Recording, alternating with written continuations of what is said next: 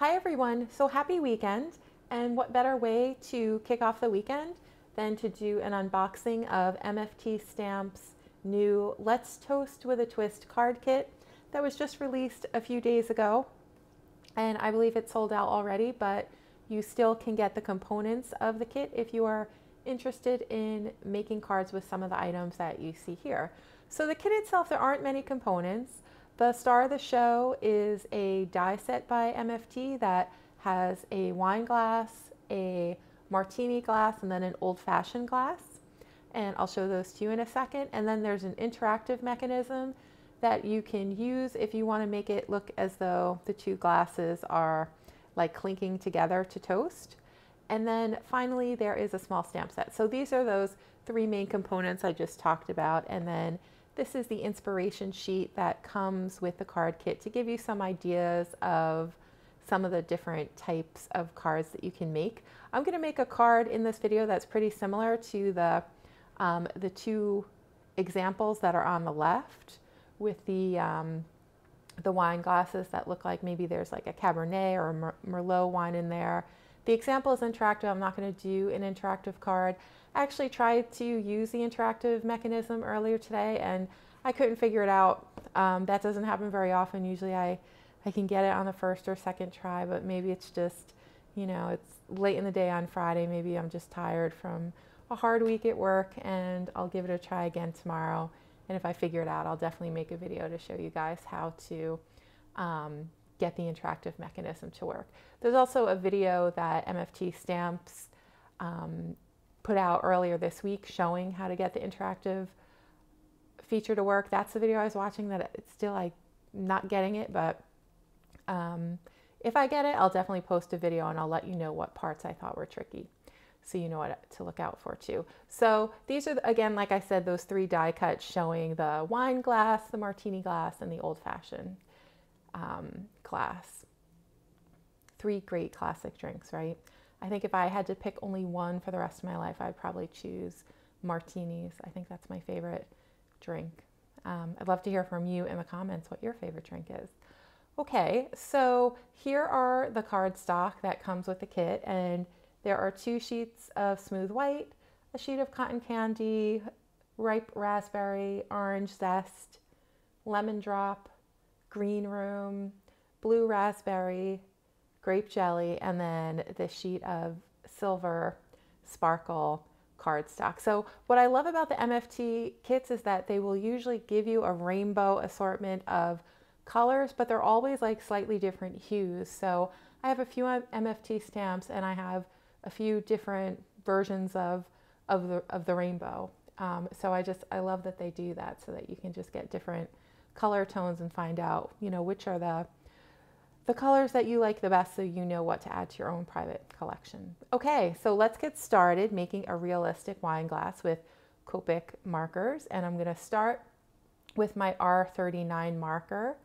And I'm going to just kind of draw in where I want the wine to appear in the glass. And I'm going to leave the center white for now because we're going to use some lighter colors in the center.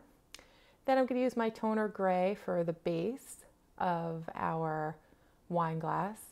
And then I'm going to take a darker toner gray and just draw in some shadows and add some definition in areas where I thought it needed definition, like the very bottom of the wine glass or like where the wine sits right above the stem. I thought that needed a little bit of definition. So I added some color there. And then I'm just doing the same to the rest of the stem. I want to make it appear as though it's kind of very light in the center on the stem and on the base, and then darker on the edges. For the wine itself, I worked a little bit trying to find like just the right combination of reds to come up with a nice Cabernet. And this is what I came up with. So we have our R59, our R39, our R29, our R24, and I think I used some RV25 as well.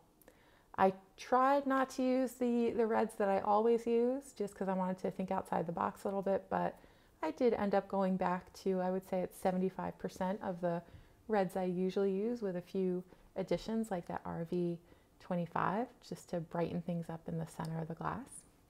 Now we're going to add some shadows and definition along the sides of the glass. I'm going to use the T3 on the very edges and then blend it towards the center with a T1. And then we're going to make things even lighter with the T0. And I could have stopped here, I think, but I wanted to add a little bit of a blue hue. So we're going to take the blue-green 000 and add it to some parts of the center. And then darken up the edges with a T5, just to give the glass a little bit more definition. And then blend that out with a T1. And it's looking good to me, so I think I'm going to stop right about here. And, well, I guess not. I'm going to put a little more T0 over the center to dull out the blue-green a little bit. And then we're going to add some highlights, and I'm just putting some highlights along the edges of the glass, and then the edges of the stem, and then maybe a little bit in the center, but then I patted it away with my finger just so that it wasn't so bright white, more of like left a little bit of a gray tone on the paper. And now I cut out 2 additional wine glasses, and I'm just going to stack them together just so that our wine glasses stand up off the page a little bit, just to give them some dimension. So we have 3 different layers of our little wine glass that we're going to use for our stacking. And the cardstock that I used here was Nina Solar White, 110 pound, or I think it's either 110 pound, 120 pound, whatever it is. Can't remember offhand. I think it's 110. And then I'm just going to press all that together. And now to give it more of a realistic look, especially since this is all no line coloring, I'm going to go along the edges with my black Copic marker, and I'm going to use a chisel tip for this. Just because in the event that there was any glue anywhere, I never use my chisel tip, so I'd rather ruin my chisel tip than my brush nib. That's what I was thinking. And here's a glass that I did off screen, so we have our 2 wine glasses. Now we're going to move on to the focal panel, and we're going to use some distress inks here. These are just the regular distress inks. This one is Seedless Preserves. And then we're also going to use Concord Grape, I think is the other one. And I'm using these great blending brushes that I got from Taylor Expressions. I think these were released a few weeks ago and they sold out pretty quickly, but I think they're coming back at the end of August. And the great thing about these blending brushes is that there are 10 of them and they're all the same size, and they're color coded so that it's easy to tell which blending brush you're using. And it's also nice that they're all the same size, because then you have the most popular size for all of your colors. So that's one thing I love about the Taylor Expressions brushes. In terms of how they work, I don't think they work any better than my $5 makeup brushes that I got from Amazon, but I do like the color coding, and I do like that they're all the same size. So if you want something pretty for your craft room, definitely worth it. If you're on a budget, maybe just pick up the $5 ones from Amazon. So now we're done adding some interest to our focal panel, and I just did some ink spatters with my distress inks here. And now I am going to glue down a sheet of pattern paper to the card base, and this pattern paper comes from MFT Stamps' most recent pattern paper release. I think it just came out this July. I don't remember the name of it offhand. It might be called Rainbow or something like that. And then I adhered the focal panel kind of on an angle just to make it look a little bit wonky, a little interesting. And then I'm just gluing on the 2 wine glasses onto our focal panel. And then we're going to add our sentiment, and it says congrats are in order, drinks are on deck. And I did pop that up with some foam tape. There are lots of great sentiments in this kit. I think there's one that says cheers. There are ones that says have a bottomless birthday. Clink, clink, let's celebrate. Lots of great celebratory sentiments and birthday sentiments if you want to make a card for a friend who likes to drink.